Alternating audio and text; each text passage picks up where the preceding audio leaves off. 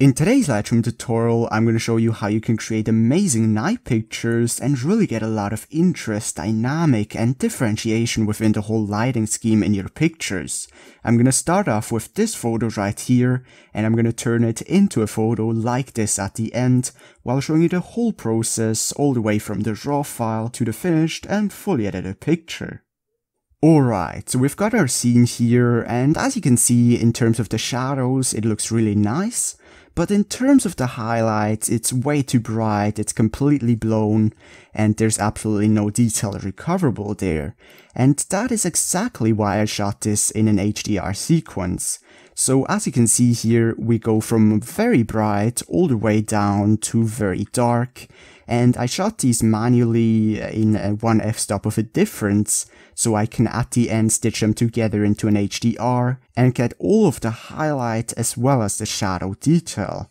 So before you stitch together an HDR, there's one very important thing that you do, and that is just go to any picture first of all, go down to the lens corrections, click on remove chromatic aberration as well as enable profile correction, and then just choose your lens.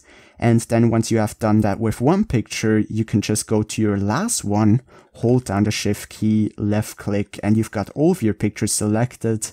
And you want to do that, so you can click on synchronize, click on check all, and then just synchronize. And that will synchronize this profile correction as well as the removing of the chromatic aberration to all of your pictures that you have in your sequence. And that is a very important thing to do before you stitch them together into an HDR. So then, once you've done that, once again, I've got all of my pictures selected, just right click, photo merge, and HDR. So this is gonna take maybe a few seconds, maybe a few minutes, but for you, it's just gonna take a second right here. And 1 second later, we're here with the preview. Always want to make sure that you align your pictures, and in terms of the deghost amount, it's up to you. Personally, I prefer to stick with none, because there's not really anything that I'm worried about in terms of ghosting. So then let's click on merge, and it will just create a panorama. This again is going to take anywhere from a few seconds to a few minutes. And another second later, we've got our HDR picture, and it might not seem very interesting or spectacular right now, but if I zoom in here and if I move around the exposure slider in both ways, first of all into the plus exposure, you see we have all of this shadow detail with pretty much no noise at all. And if I go into the minus exposure, we still have all of this highlight detail in the whole picture, and nothing is blown at all. So HDR, especially night photo pictures, if you're shooting in a city with lamps and everything, I would really recommend you to do that and shoot in HDR. It's gonna give you a much better picture at the end. And once again, as you see here in this photo, HDR does not necessarily have to be for an artistic look or anything. It is literally just the increase of your dynamic range, so you have all of the shadow as well as the highlight detail. Alright, so let's get into the actual editing here, and as you can see, it's a little bit dark, so I'm gonna make the whole picture quite a bit brighter. And then also, I'd really like to bring up the shadows by around 50, as well as bring down the highlights by about the same amount. So that will give us a very nice and relatively flat starting base, and it will give us a lot of opportunity to further adjust the picture. Then the next slider that is very important is the temperature slider. And as you can see here, this picture is very warm and you might even like that. But personally, I prefer to just go for a very neutral look at the start. So I'm gonna bring it more towards the blues actually here. Maybe just something like this. And that is so I can complexify the whole lighting scheme and the whole color a lot more. So I'm gonna do that first of all by going into the split toning. I can even do that with dodge and burning later on, but for now split toning is really what I want to do. So I'm here going to the highlights, just click on this little box, and it will give me a color palette to add color within the highlights. So for example here, I would really suggest you to stick somewhere within the yellowish orangey tones, although you can also go within the reds or purples or anything else. It completely depends whether you want to go for an artistic picture or for something that kind of looks natural. If you want to go for something that looks natural, once again, I would suggest you to stick anywhere from the orange to the yellowish range. So I'm gonna first of all choose the exact hue that I want with a lot of saturation, and then go into the saturation slider and bring that down to something that is more feasible.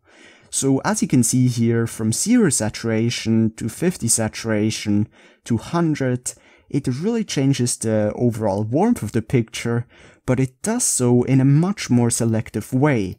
So if I show you the difference once again, here is the saturation of the highlights in the split toning at 100, and here would it be from the color temperature, which would be very warm. And you see, it's not quite the same. It's a lot more boring if you just add warmth within the temperature slider. So that is exactly the reason why I like to start off with a look like this, and then go into the split toning and just add a little bit of warmth very selectively within the highlights. And this is definitely a thing that depends on your liking. Maybe you just want a little bit of warmth, maybe you want really a lot of them. It's all up to you, but for this picture right here, I think I'm gonna stick with around 60. Then the next thing would be shadows, and this does the exact same thing, just of course with the shadows. And of course naturally the color comes from the light sources, for example the lamps, or in day pictures the sun. And that is why the shadows will not have such a big difference. And here you could even go and add a little bit more warmth if you really wanted to. You could also go with another color. It makes a lot more sense to add artistic color in the shadows rather than in the highlights. But the thing that I actually really like to do here is go into the blues and just add a little bit of saturation. And that is once again to add even more differentiation from the warm tones, which are more towards the highlights, to the shadow tones, which are a little bit more blue.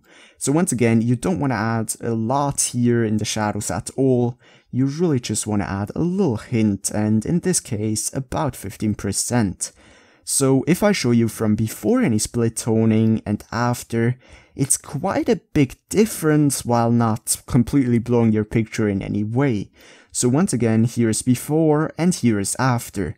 I really like the split toning. In some pictures it can have a bigger impact than in others, but especially if you're working with light, that is a great way to add complexity in the color scheme of your lighting. And with that said, let's go back into the basic adjustments and move around all of the sliders that we haven't already. So first of all, the contrast. I would really suggest you to add a little bit of contrast. It really helps to give an additional pop and punch to your picture, although around 20 usually does the job within night pictures. Then whites, I also like to bring them up just a little bit.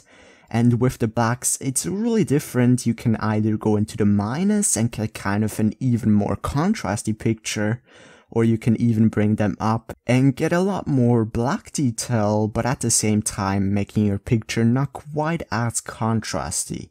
So once again, completely up to you, but I think here even going a little bit into the plus actually works better in my opinion. Then the next thing is clarity, and clarity is very important. So a lot of people I think will just go into the plus clarity no matter what. But the beautiful thing about Lightroom is that you can go into the plus, but also into the minus with any slider. So especially with clarity, it's very important to see both the looks with plus and minus clarity.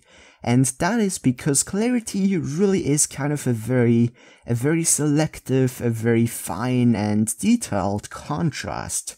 So if I show you the extreme example here by going into the plus clarity, it looks a lot more harsh, and all of the textures, especially the ones of the smaller elements in your picture, really look very pronounced and very harsh. So if I show you once again the difference from 100 into the plus to 0, you can see it's a huge difference. And personally, I really like in kind of soft pictures where there's not really any detailed adjustments or detailed areas that you really want to pronounce. It's a much better idea to stick within, the 0 or maybe a little bit into the minus clarity even. The minus will just kind of do the opposite. It will make it look a lot less pronounced, a lot less textured, which then results in a much more hazy, maybe magical, and kind of more mysterious kind of look. So it's really very important that you try out both and not just go into the plus clarity no matter what. I think actually at the end I'm gonna stick with the clarity slider at 0 in terms of the global clarity, and that is just so I have a very neutral look in terms of the clarity, and so I can also add additional local clarity later on with the adjustment brush and just increase or decrease the clarity within certain areas that really need it rather than doing it globally. So, very long explanation for an adjustment that pretty much doesn't have any effect for right now, but I feel like the clarity slider is one of the most important ones that you have in all of Lightroom. So then let's go on to the next two sliders, and that is the vibrance and saturation. They kind of do the same thing, which is increase or decrease the amount, or rather the saturation or vibrance within your picture. Now, the vibrance tends to add or decrease the colors in a more subtle way, but it really affects all of the colors within your picture, whereas saturation is very selective, and with the saturation to 100, it increases the red as well as the yellow tones a lot. But if I go into the vibrance, it also increases all of the purples and the blues additionally to all of the other colors. So this is very difficult to decide right now because there are going to be a lot of other color adjustments to be done, so I would suggest you to generally skip out on them for right now. But in this case, because I feel like it's almost a little bit too saturated, I'm just gonna go a little bit into the minus saturation. So then let's see, is there anything else in the basic adjustments? And there isn't really. The only thing that's left is a tint, and here it's kind of an artistic choice. Usually if you have a very greenish looking picture, you of course want to equivalent that out by going into the magenta, and if you have a very magenta-y picture, then you of course want to correct that by adding more greens. Generally speaking, within night pictures or anything with kind of a warm lighting scheme, I would suggest you to add maybe just a little bit of magenta for the whole picture in any case. Alright, so now we're done with the basic adjustments. Let's go down into the tonal curve. And the tonal curve, I like to bring up the highlights. The highlights down here really just affect the very bright parts, as you can see here, whereas the highlight slider in the basic adjustments just kind of affect the very broad overall highlightish areas. So very different. I really don't know why Lightroom doesn't name them differently, but I guess that's how it is. So once again, I like to bring up the highlights in the tonal curve just a little bit, and then the rest of these sliders are very different from picture to picture. The only thing that I really can suggest you here is to look at the dynamic rather than the exposure, because exposure is very easily fixable, but dynamic is really the important and the valuable stuff here.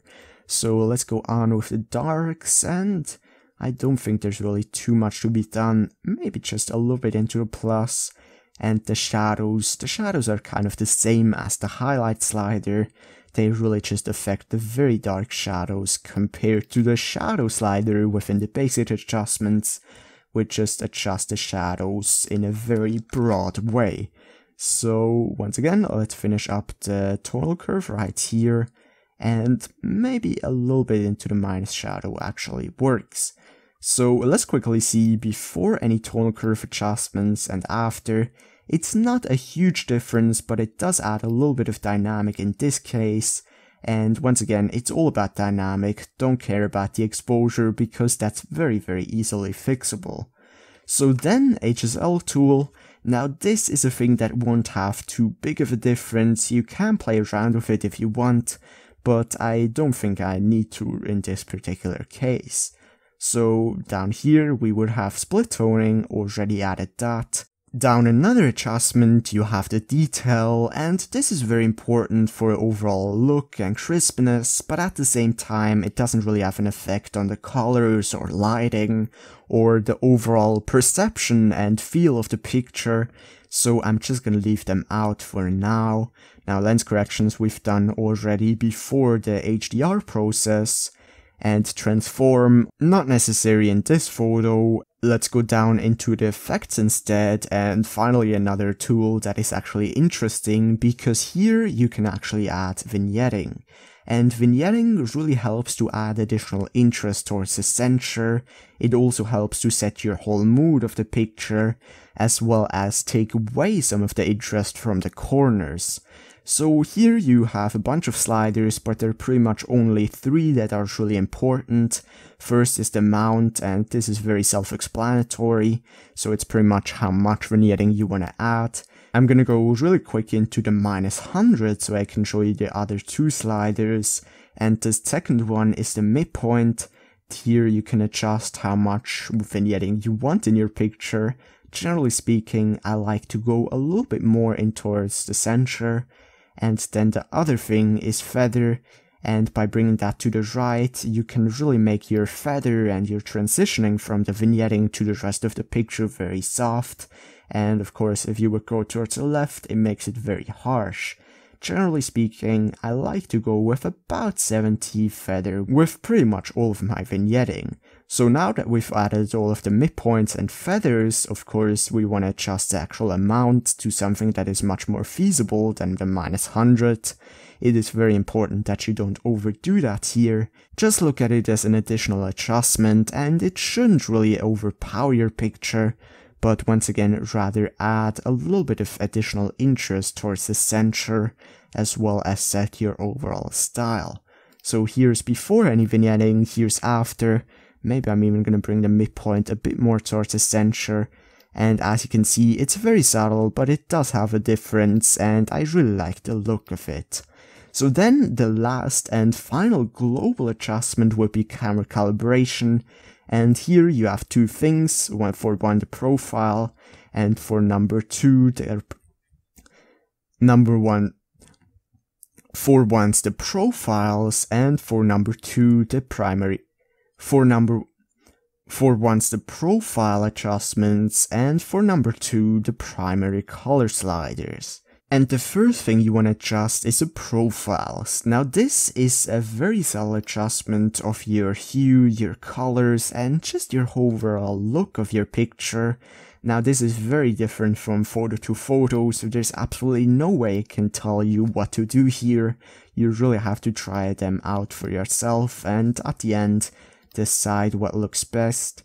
I think here it's either a choice between camera standard or camera neutral, or even the standard Adobe standard. But at the end, I really like the camera standard look, even though it makes some of these lights a bit too bright. I think that's very easily fixable. I really like the way it adjusts the color. It makes it kind of look a bit more subtle and more natural than the Adobe standard that we had at the start. So I'm just gonna leave that there and go into the primary colors. Now this is, once again, you have to try them out for yourself. Just a very important thing to know here is that one slider will have an effect on any of the other colors. For example, if I would adjust the blue hue, it will also have an effect on the reds and the yellows as well as the greens, so that's just kind of something to be aware of. But once again, I just would suggest you to move around these sliders. At the end, stick with whatever you like best. Most of the times, you don't really have to go too far into either side. For example, here with +100, it really doesn't work. It's just a very subtle and a very fine adjustment of your overall color scheme. So it's not super important, but I think it's worth to go, really quickly and just see if something works a little bit better. And here I think I'm just gonna leave the blue hue at 0 and perhaps just increase the saturation a little bit. So here's before any camera calibration adjustments, and here's after.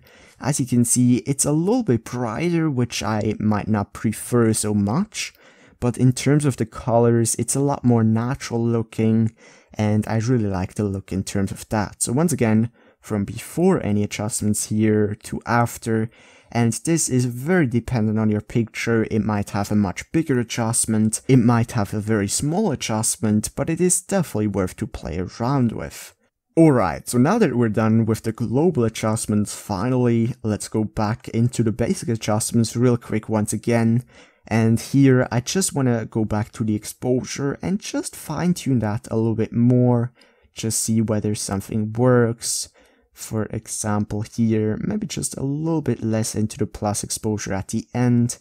And here you could also go to your vibrance and saturation and just kind of fine tune the colors there.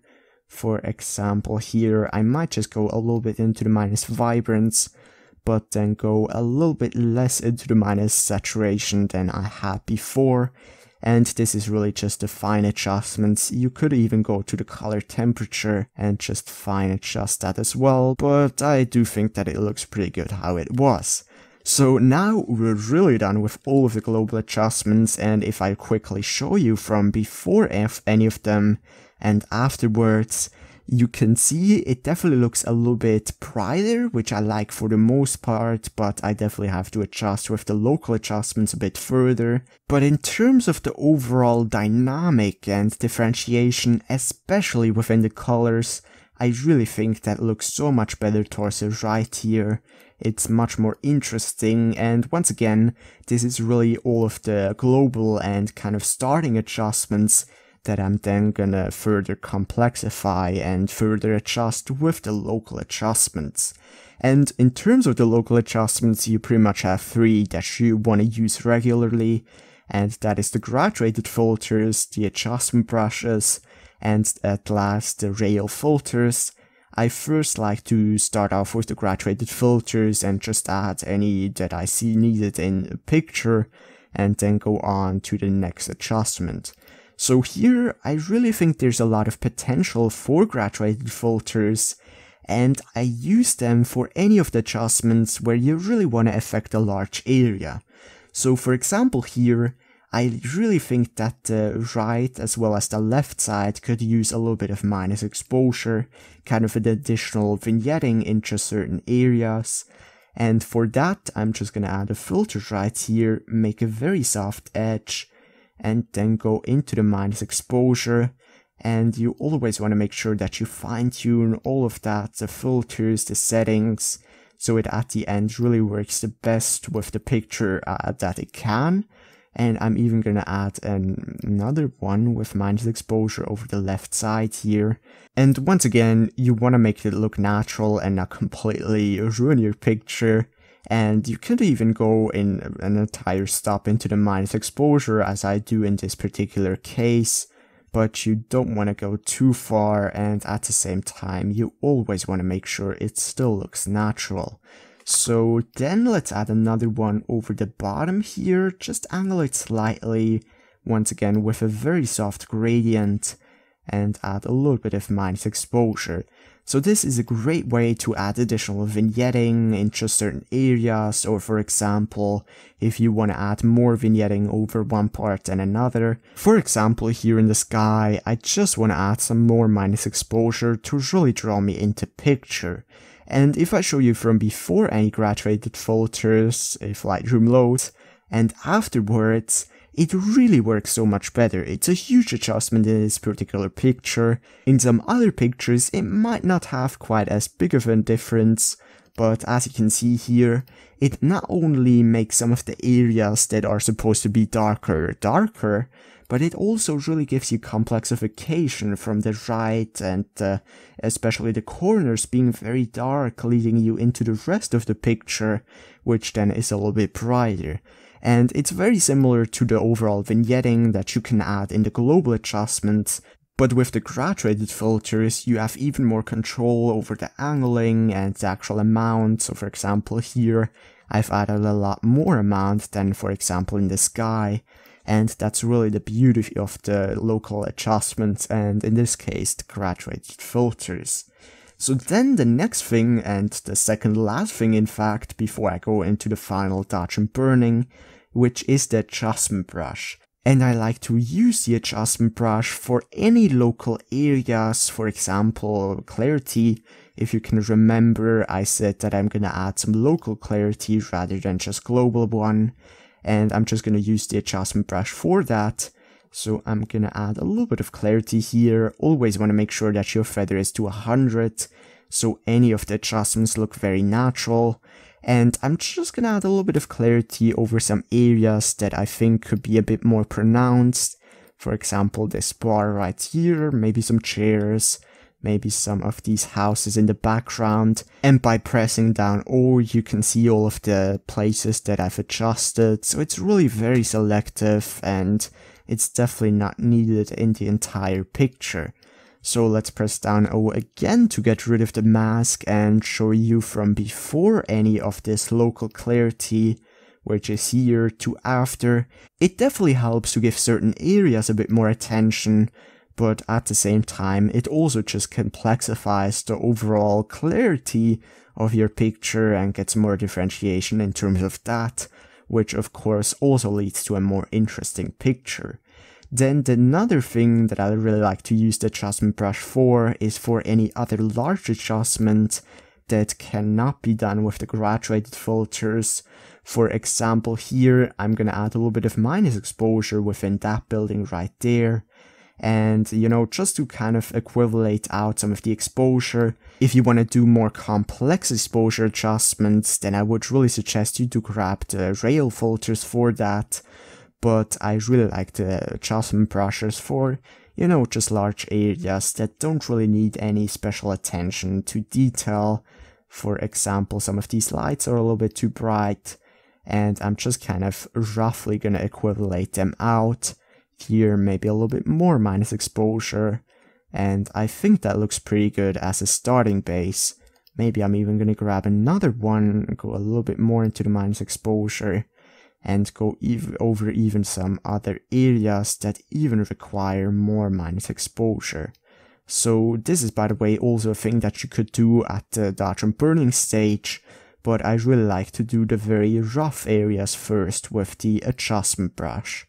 So I think that looks pretty good, maybe just a little bit more here and there and over there as well. And I'm gonna show you real quick from before any adjustment brush adjustments and here's after. So you can see it's definitely just a lighting scheme and, you know, the light overall exposure to equivalate that out a little bit, but also of course the clarity in just certain areas. So then let's go into the rail filters, and the rail filters I use for the darken burning. And darken burning has a huge impact in your overall lighting scheme, dynamic, interest, and it can really change your picture completely. So darken burning, in case you don't know, is just local plus or minus exposure, which in turn increases the interest of your lighting. So it's a little bit hard to explain, but it's much easier to show you. So let me start off by just adding some plus exposure darken burning. And I'm just gonna, first of all, very important, just add a filter anywhere over your picture and go into the plus exposure, of course, if you want to add plus exposure darken burning. And I would also suggest you to mix that with whites. That will really make it look a little bit more natural. And even add some color, especially within kind of pictures like this, you know, where you have a relatively neutral overall color scheme. But by adding color there, you can really complexify that and make it even more interesting that way. And also you want to make sure that your feather is at 100. If I showed you the extreme example here, it just makes the whole, you know, the whole feather, the whole graduation from the filter a lot softer and a lot smoother. And by inverting the mask, you make it so all of the adjustments only apply within the filter rather than outside of the filter.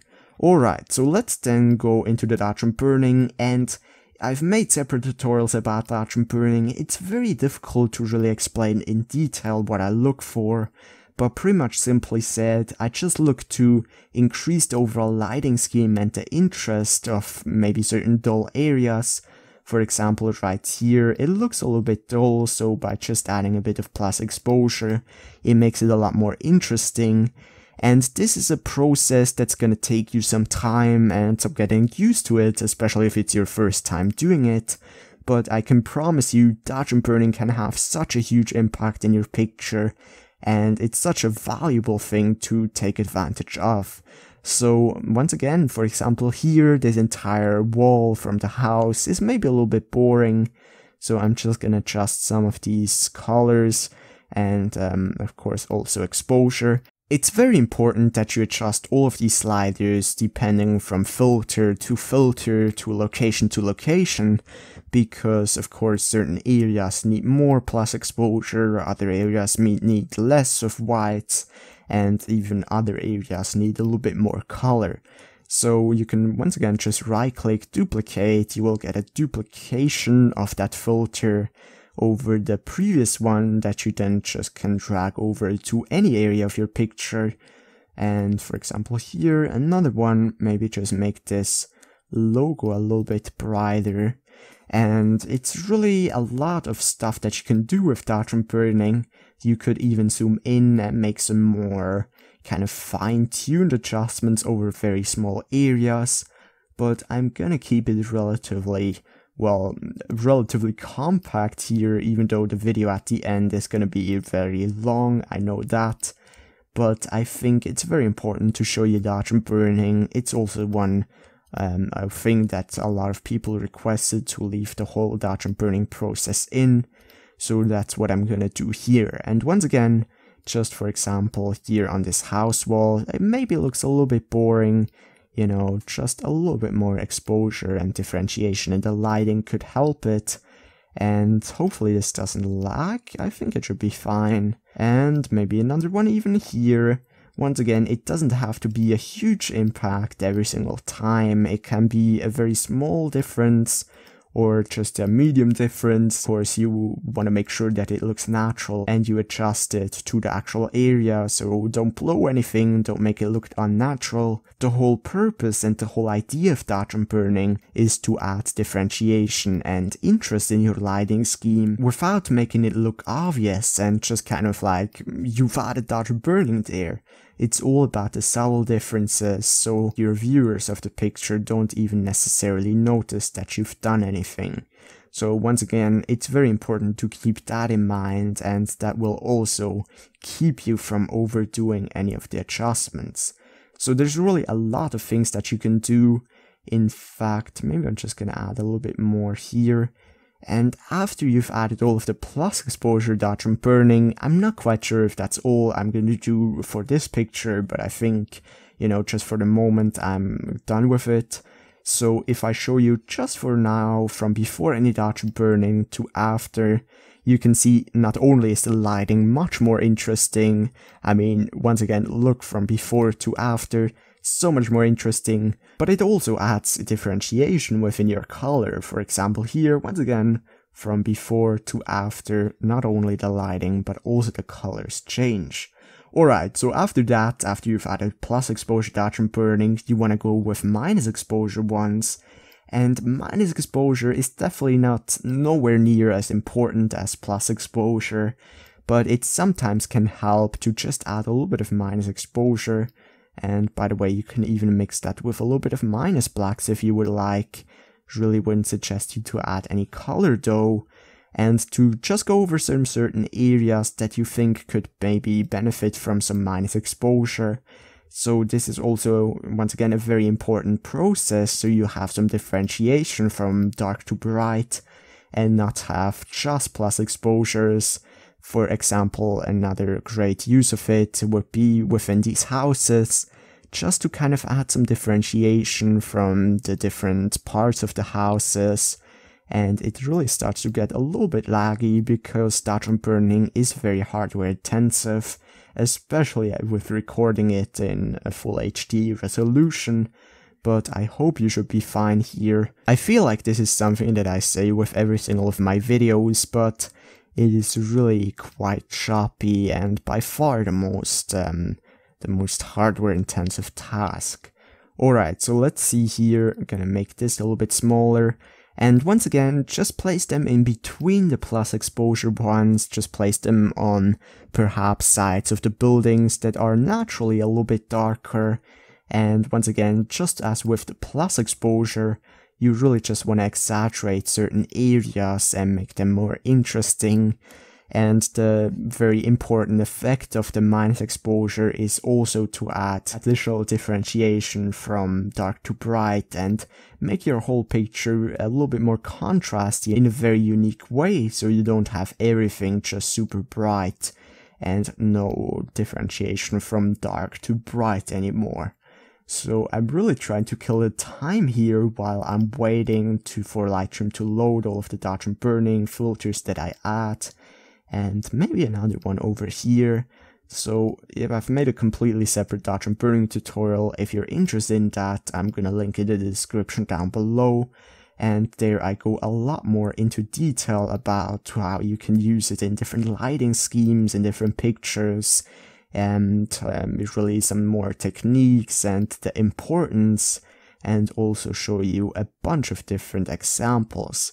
But I'm gonna do it relatively quick here, and I don't think there's really too much to be done anymore. Maybe just a few more minus exposure filters towards the left here.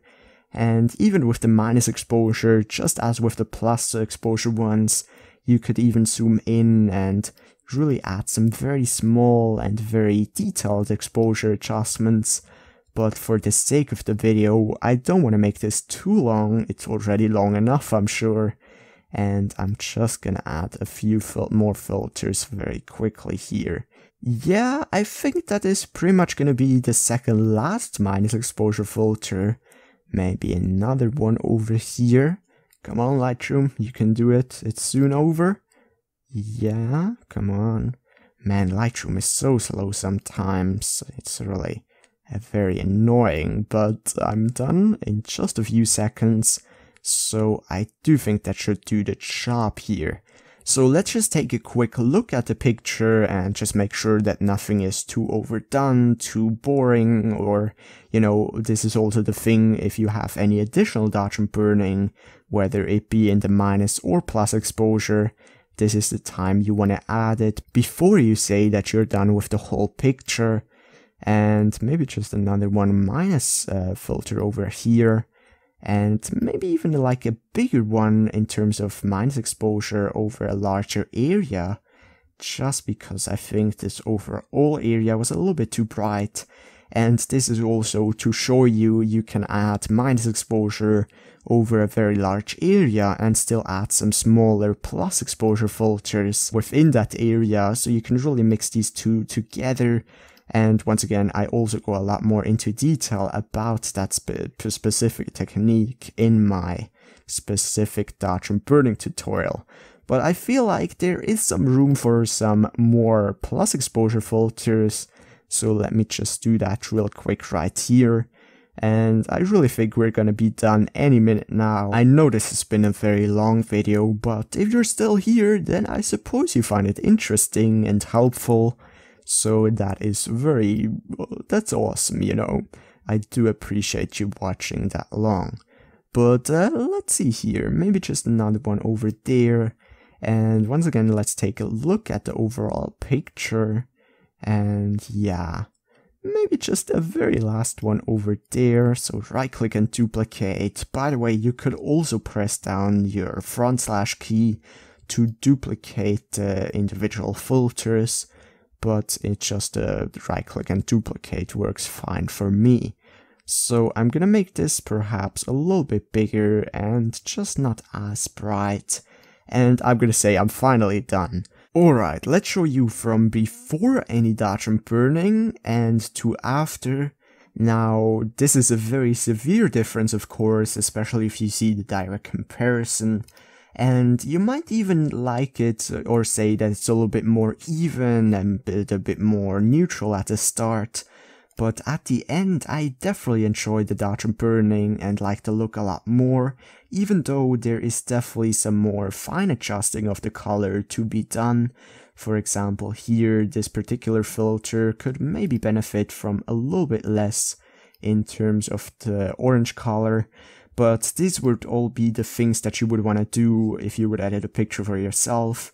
I think I've already spent enough time on dark burning, so I don't want to make the video, an hour long.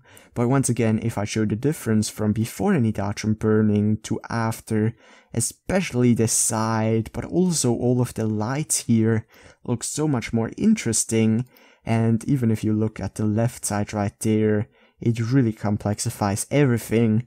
And also keep in mind that if this is a little bit too much for you, you could of course just not add as many dark burning filters, or not go quite as far into the plus or minus exposure with the respective filters. I've just reduced the color a little bit in this one, but I'm done with the whole picture here, so let's not only see before any dark burning to after, but before any adjustments at all. And this is the raw file. I mean, it's not technically the raw file, it's after stitching together 8 different raw files, but it's just the unedited version. It would look very, very similar to a raw file. Really the only difference that we have here is the much extended dynamic. But you see, it's a lot more, it's a lot darker, it's a lot more boring, but also in terms of the color, it's nowhere near as interesting and as complex as we have it afterwards. I mean, it's a huge difference, and once again, this was for the video. You could fine-tune everything much more, even zoom in, and I really actually love the picture at the end. Not only the difference from before to after, but I think this is a very solid picture, not only from before to after any effects and adjustments, but even as a picture it really looks so much more interesting. But it's a very solid picture at the end, I think. There's really so much detail, so much going on, and by adding all of this differentiation and color and lighting, we really managed to bring it out and make the whole picture really pop and make it so much more alive. I think the only thing that could really work here is if I would maybe add some people from some of the previous photos, but yeah, I mean, overall, this is really a huge difference, one of the biggest differences I've ever had in any pictures, and I absolutely love the effect. I mean, even if you just look here, the color, of course, it's not quite as warm, but it's so much more dynamic, and there is still some warm tones, it just works a lot better. And then even if you go towards the left here, it looks so much more dark and just boring towards the left, whereas the right really makes it pop. So I hope you've enjoyed this video, certainly if you've watched far enough to hear me say that. And by the way, if you're interested, this is a street near the Barfüßerplatz in the city of Basel in Switzerland, which is one of the most populated places in all of Basel. But yeah, I'm really happy with the picture. And if you could take a quick second to either like or dislike the video, that would be hugely appreciated. It really helps me to see which kind of videos I should do in the future. And of course, any sort of feedback, critiques or suggestions in the comments down below is also hugely valued and very much appreciated. But that was it for this episode. Once again, thank you very much for watching, and I hope I'll catch you in the next one. Take care.